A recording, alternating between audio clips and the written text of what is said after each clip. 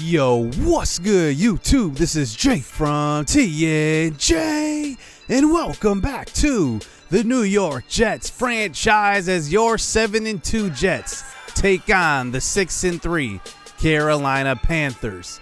We are headed into the second half of this season, and we have a very, very tough schedule. Last episode, we saw 3 injuries. Chuma Edoga got hurt, torn labrum. BJ Hill, torn labrum 2 weeks ago, and 3 weeks ago, Peter Weeks is out with a torn labrum. So many torn labrums here for your Jets. Injuries is something we didn't have to deal with last year. We didn't really see any, but now it's starting to hit us here in Season 2. But we have a ton of good teams towards the end of our schedule. In this episode, we focus in on one of the best teams in the NFC South, in the Carolina Panthers. They have a resurgent offense with Robbie Anderson, DJ Moore, also Christian McCaffrey. Now, they have a very good young defense as well, so this is going to be interesting. Led by Javon Warren at middle linebacker. He's playing next to Shaq Thompson. Those two man the middle of the field. Javon Warren is having himself a great start to his rookie campaign. Now, Peter Childers, they drafted early in the draft, but he is still only like the number 4 receiver on their depth chart. And then they drafted Larry Powell, who was actually a hidden depth trait out of Marquette. Remember him from our Wisconsin State Whitetails series. Now, Larry Powell right now is actually 4th in Rookie of the Year voting in the NFC. How about Pat Perez and Dan Settle, number 1 and 2? Now, remember, we have some superstars now. Alex Hopkins has unlocked his superstar X Factor, and now we have Quinnen Williams and Jordan Jenkins joining Mekhi Becton as superstars on our team. So here we go. Let's get into this game as Carolina starts out with the ball, and they are at home. Let's see if they can get their 7th win on the season as the Jets try to move to 8-2. What a start that would be. So out comes Teddy Bridgewater. 24 touchdowns, 6 interceptions, having himself the biggest year of his career by far. And now let's see if we can stop this explosive offense. So here, 1st and 10 now at their own 20. Bridgewater throws, and it's across the middle to the former New York Jet, Robbie Anderson on the outside. You know he's got that speed. We're going to have to contain him. It's a 1st down. A gain of 27 to start out this game. So now close to the 50, handoff. Christian McCaffrey falls forward, and he gets to about the 50-yard line. So 2nd and 6 under center this time. 3 wide receivers out there. It looks like Teddy's going to throw across the middle. He's got Robbie Anderson again, wide open. 1st down, 2 for 2, 51 yards for Bridgewater already. So 1st and 10 now at about the 26 now. Bridgewater in the pocket. The pocket's collapsing. He's going to try to run out, and he's going to get run down. And that looks like it was Quinnen Williams and C.J. Mosley running him down, and Mosley gets credit for the sack. So 2nd and 11 now from the 27-yard line. Bridgewater, he's going to throw a screen pass out to the right side. It's going to be McCaffrey who breaks the tackle. He jukes out of another one and picks up just about a gain of 18 yards. So 3rd and 4 now at the 19. Throw to left side, wide open. It's going to be Gerald Everett who they have at tight end now. He gets inside the 5-yard line. 1st and goal. They have a ton of weapons on offense. So 2nd and goal, handoff. This time McCaffrey, he's in, touchdown. And the Panthers strike first as Christian McCaffrey gets into the end zone. He was involved in the passing game and running the ball well, as always, as it's a 7-0 lead as Sam Darnold comes out onto the field. Finally over that 500 mark of touchdowns and interceptions, 18-16. And here we go. Let's see if our offense can contain this Panthers offense and keep up with them. So here is Berrios getting the 1st catch across the middle. Gain of 20 already for Braxton Berrios. It's a 1st down. We always like to get Berrios involved early so that we can open up opportunities for the other guys later. Here we have a reverse call. This time pitch out to Jameson Crowder. He tries to get to the outside, but then gets run down by Brian Burns. Loss of 7 yards. And that brings it to an eventual 3rd and 17. So P. Ryan and Herndon back in the backfield as Sam Darnold switches the play from the shotgun We block P. Ryan. We throw across the middle to Le'Veon Bell, and it is going to be dropped and knocked away. So now we come back out on defense as Bridgewater already has a good offensive possession put together already. Throw to left side, and it's Gerald Everett. And he's going to be tackled by C.J. Mosley, who's having himself a pretty good season. So 2nd and 4 now, 36-yard line. Bridgewater throws deep, and he's got a man. That's Robbie Anderson. He's going to take off. Touchdown. He was left wide open, and that was a broken play on that one. Let's just take another look. Who was over there? It looks like Levi Wallace just made a mistake on that one. He went with the in route on that. And look at this. He did have that deep zone, and it is 14-0. So busted coverage brings it to a 2-score lead for the Panthers. Here is Darnold throwing on the next drive out to the right side, Herndon. But he drops it, so he could have had a gain of about 8. Ends up being an incompletion. 2nd and 10, draw play, Le'Veon. Stopped in the backfield, and that is Javon Warren on the stop. So 3rd and 12 this time. Darnold throws deep to the right side. It is caught. Berrios in traffic in on the sideline. 1st down. He's got the only 2 receptions of this game so far. So handoff. P. Ryan in the game. Big time hole. 18 yards for him. A 1st down. Jamison Crowder is down. So we get it to the 30-yard line this time. Handoff. 2nd and 10. Le'Veon and tackle in the backfield once again. This defense has been pretty stout so far. But we get some bad news. Once again, another torn labrum. Jamison Crowder, you've got to be kidding me. That's a 4-week injury as we've saw from our other injuries. And we're going to be missing Jamison Crowder going into the toughest part of our schedule. So we do get it inside the 21 on that catch. His Le'Veon's in the backfield for a 4th and 1. We're going to hand off to him, and he's going to fight forward, and he gets the 1st down. But, man, the devastating news of Jamison Crowder is definitely on our minds now. So Darnold now throw to the right side. He's got Sammy Street, who's going to have to step up in his absence, and he picks up a 1st down. So Sammy Street, he's more of a physical receiver. Handoff Le'Veon Bell, touchdown. He's in. 1 yard out, and Bell brings it back to within 1 score. And this offense might look different now, and it is going to be 7-14. So now the next drive, here's a handoff. Nice tackle, C.J. Mosley. He actually had a one-on-one tackle with him earlier. He brought him down this time, and that brings it to a 3rd and 11. Throw to left side, and it's going to be caught. Everett, he's going to fall down out of bounds, and we get the punt.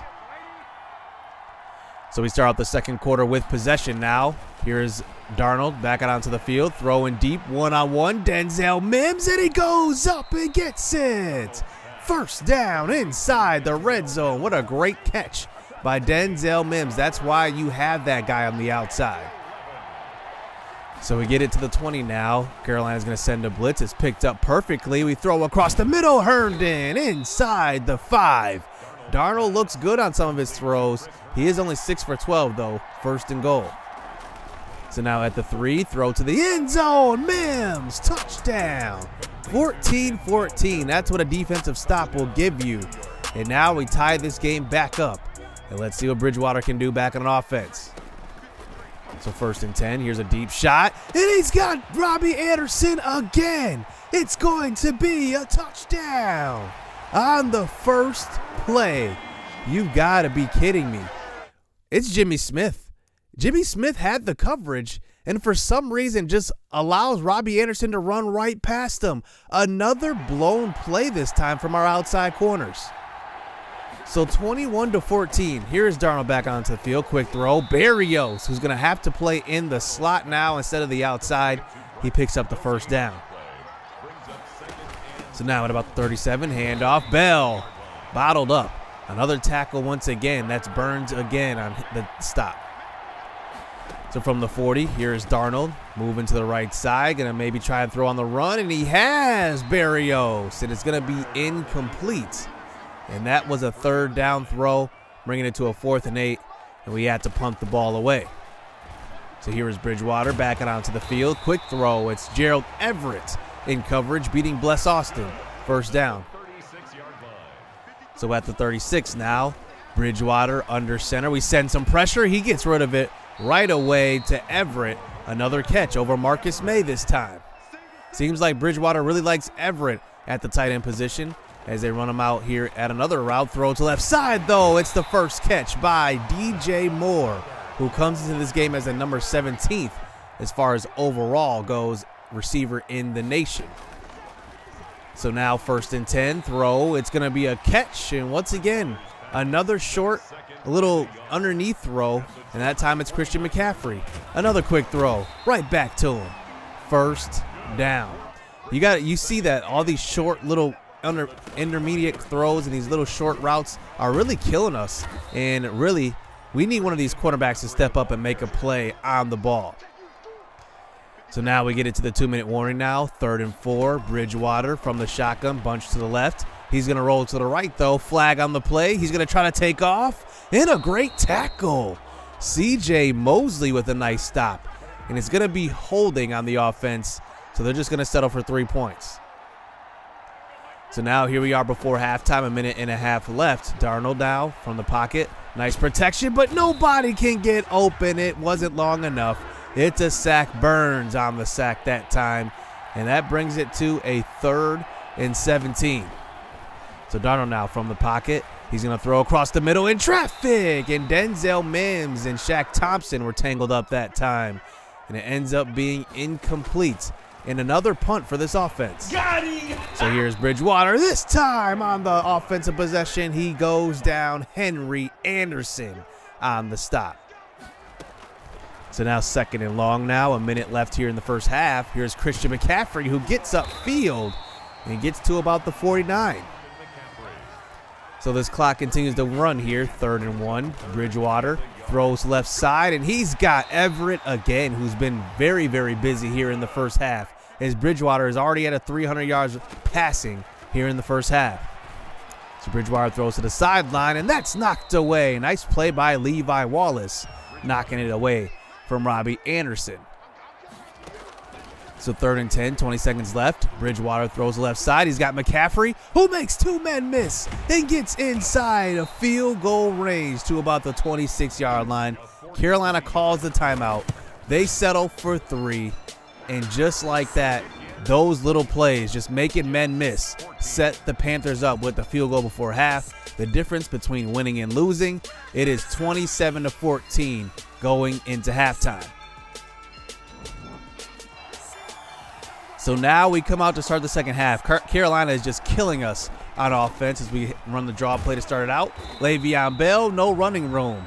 Shaq Thompson on the tackle. You see Le'Veon Bell, only 8 attempts for 6 yards here to start the second half. So Darnold now throws deep to a wide open Herndon, and he misses him. That was a big-time throw. We needed back on that one. So from the 23 now, 3rd and 9. Darnold moves to the right side. He's buying some time and throws on the run, and he's got Berrios. 1st down. Berrios using his body to shield off the defender for the catch. And it's a 1st down. Berrios looks good. He's going to have to definitely step up now. Play action fake. Darnold moves. He throws, and it's going to be caught by Denzel Mims. 1st down.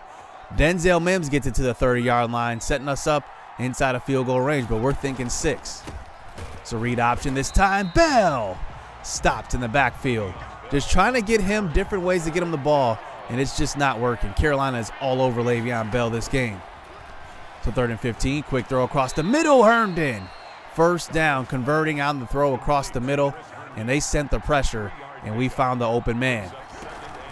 So from the 11, handoff. Le'Veon had some room, but it just closed up pretty quickly that time. His 10th carry goes to the 6-yard line. So Jacoby Beck checks into the game now. 3rd and 2. Here is Darnold. Nobody to throw it to. Nobody's open. He's just going to roll out and throw this one away. Great coverage by Carolina, and we're probably going to have to settle for the 3 points. So 27-17 now. Here's Christian McCaffrey running the ball up the middle, breaking a tackle, and he breaks free. Christian McCaffrey. It's a touchdown for the Panthers. You have got to be kidding me. What is up with this defense? We are allowing these big-time touchdowns. That one goes for 75 yards, And you could just see Christian McCaffrey is right in the middle there, and Jordan Jenkins, and it looks like maybe Brad Christian is going to be there for the Brad Matthews, I should say, was there for the stop, and I don't know what happened. We just didn't allow, you know, our guys to get the tackle that time. I don't know what happened on that one. So now 34-17 as Darnold misses that throw. Handoff, Le'Veon Bell, draw play, gain of 3 yards. So now we get it to the 25 now, 3rd and 7. Darnold under center, throws to the right side. He's got Travis Wesco, who is in as the 3rd string tight end now that we traded Ryan Griffin. And we have to punt the ball once again. So the Panthers are playing pretty good defense. We're playing terrible defense. Teddy Bridgewater moves to the left side. He's going to throw on the run and somehow finds his target that time. And he does pick up the first down that time and picks up about a gain of 13.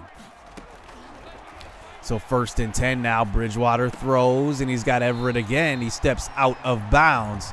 That's a gain of 4 yards. So 2nd and 6 this time. It looks like we're stacking the box to stop Christian McCaffrey, and it doesn't work. He's across the 50, over 100 yards, 2 touchdowns on only 7 carries. So here's Bridgewater now, 5 wide receivers out there now. Christian McCaffrey lined up wide. He throws across the middle. Another catch by Gerald Everett. He keeps getting them. First down. He's got to be at 100 yards now. So under center, Bridgewater. He's going to dump it off short to Christian McCaffrey. Too many guys to cover. It's another first down for the Carolina offense. They have just been killing us every single way. Now here's a little shovel pass this time, and this time it goes to Curtis Samuel. The first time you're hearing his name. They have so many weapons. They're inside the 5. Handoff, Christian, touchdown. 3 yards out, and this one looks like a blowout. Our defense can't come up with a stop. Our offense is just doing okay, and it seems like Carolina came to play. So here's a throw to the sideline this time, and that's caught. Berrios again. He is having himself a great game. He's over 100 yards with that catch. So here is Darnold now. 3 wide receivers out there and 2 guys in the backfield. He tries to buy some time and just throws it away. The pressure got to Darnold. So from the 41-yard line now, 3rd and 10. Darnold, the pressure was right there. It's a sack. Brian Burns again, his 2nd sack of the day. And that brings it to a 4th and 22. We have no choice but to go for it here. Darnold under center. He's going to buy some time and throw the ball deep, and he gets hit on the throw, and it's going to fall harmlessly to the ground. And that is going to be holding on the offensive line, so it won't matter much anyway. So Carolina on that next possession ended up getting 3 points. So here we are back for one more possession here at the end of the game. Throw across the middle. Berrios with his 6th catch of the game. So 3 minutes left here. Darnold, quick throw. Sammy Street this time at about the 48-yard line. And that's a first down for Sammy Street. We eventually get the ball across the 50. Quick throw. Herndon, and he's got it. He's dropped a couple of passes today, but he's been doing pretty well. So now at the 21 now, Darnold trying to just get some confidence going into next week. Quick throw, Herndon's got it, beating Shaq Thompson in coverage and taking a big hit. He's inside the 5.